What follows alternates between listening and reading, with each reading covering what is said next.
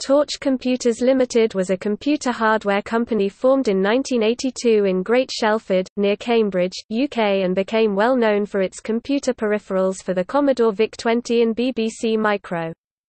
Torch produced an expansion unit, Torch AM, Victoria Expansion, for the VIC-20 and several second processor units for the BBC Micro with integrated floppy disk or hard disk drives, including the Z80 Disk Pack (ZDP), Graduate and Unicorn, with Z80, 8088 and 68000 processors respectively.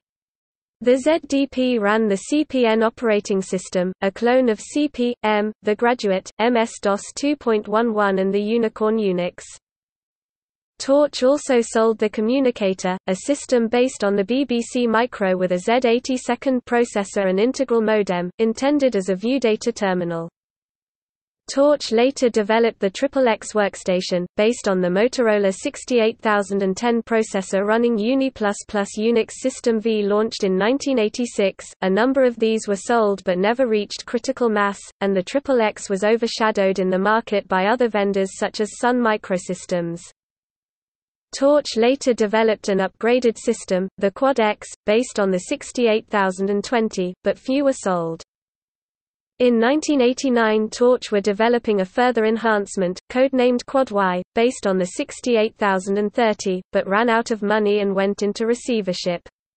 In 1990, parts of the company were sold to various buyers, including Unipalm and Control Universal Limited. In 1991, Control Universal also went into receivership, and its Torch assets were bought by Worldmark Computers Limited, which then started to trade under the name Torch Computers, changing its name to Torch Computers Limited in 1999. Some Quad X boards obtained by Worldmark were sold, but the company concentrated on PC technology and began to specialize in small form factor computers. The main emphasis is now on enclosure products and large LCD displays for digital signage and art installations. The Torch 300 series featured in the episode Wheelman of the British TV detective series Dempsey and Makepeace. Notes